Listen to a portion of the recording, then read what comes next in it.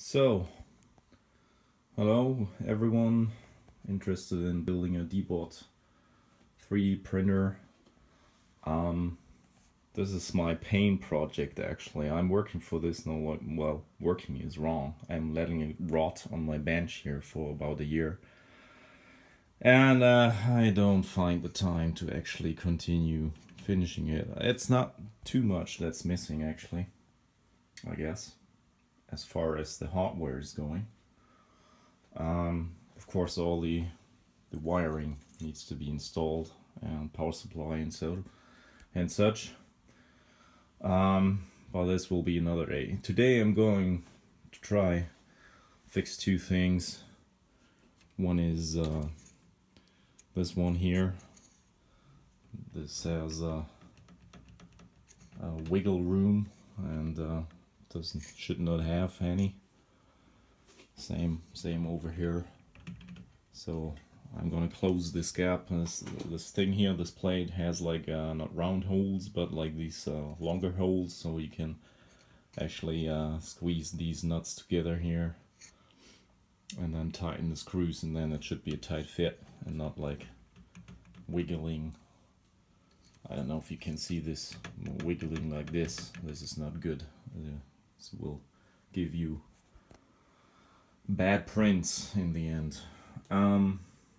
Right, so this is the first thing. The second thing is, if I zoom out wider here, this here is not a parallel line, so these two bars actually should be parallel.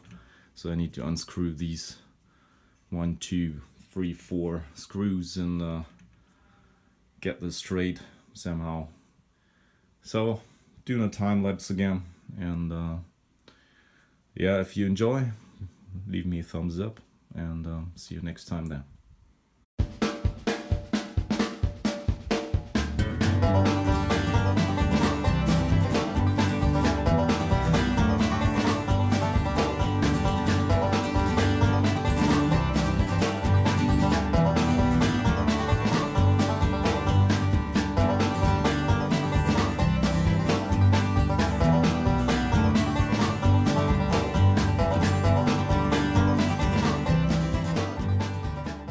So this is part one. It came out really well. No more wiggling here. The big clamp I used actually did a good job. Just to squeeze these little metal wheels here, top and bottom, and then you get a really tight grip here, and it still moves. So this is important too, of course. So let's try to straighten out this little guy here.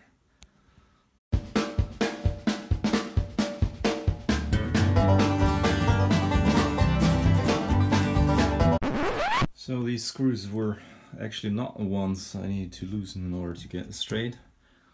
Yeah, I think it's to do with these belt strengths. But I'm not quite sure.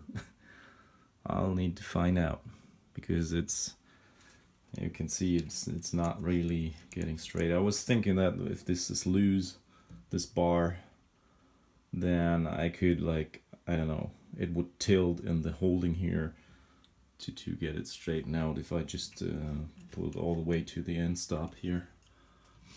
But it always keeps coming back, so we'll find out.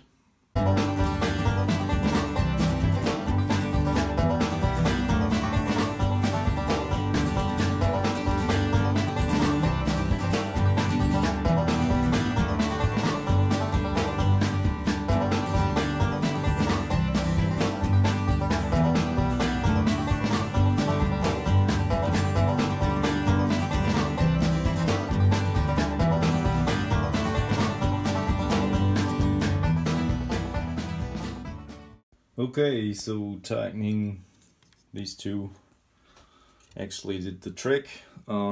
It's now straightened out with the back. The belts might be a bit too tight though. I would still need to adjust them later. On the other hand, they kind of get softer over time, so it might not even be a problem.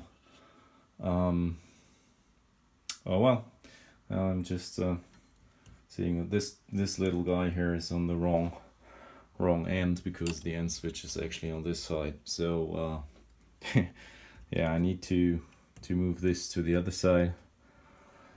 But here, I don't know. Want to do this now? Yeah, I guess I'll do this now. Okay, see you later.